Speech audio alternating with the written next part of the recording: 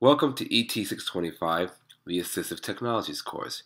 Today we're going to take a look at the course in the edcastcloud.com website. So the first thing we want to do is sign in. I have my email address, my password, and I will sign in. On the left-hand side, you will see the different topics or modules that we have week by week. The first module discusses Google applications. The module on exploring Google applications begins with an introductory video. This video provides a brief introduction to the Assistive Technology course being offered through the Graduate Institute.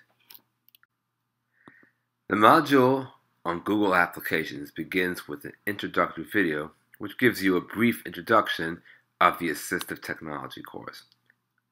After this is viewed, there is then a brief overview on why Google applications are widely used.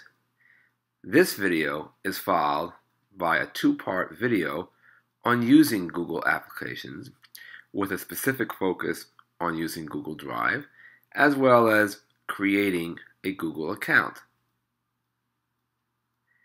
After you review the two-part video on Google applications, there's a video on sharing files and submitting homework, as our homeworks will be primarily submitted using Google Forms. There's also a supplementary video on Google Language Support. And there are also readings. So our first reading is the syllabus, and this is basically just a copy of the syllabus with all the pertinent information, the requirements, what will be taking place, module by module.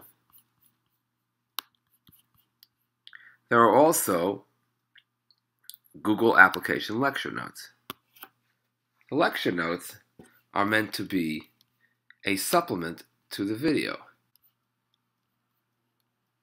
There is also a Google Drive tutorial and a Google Docs tutorial.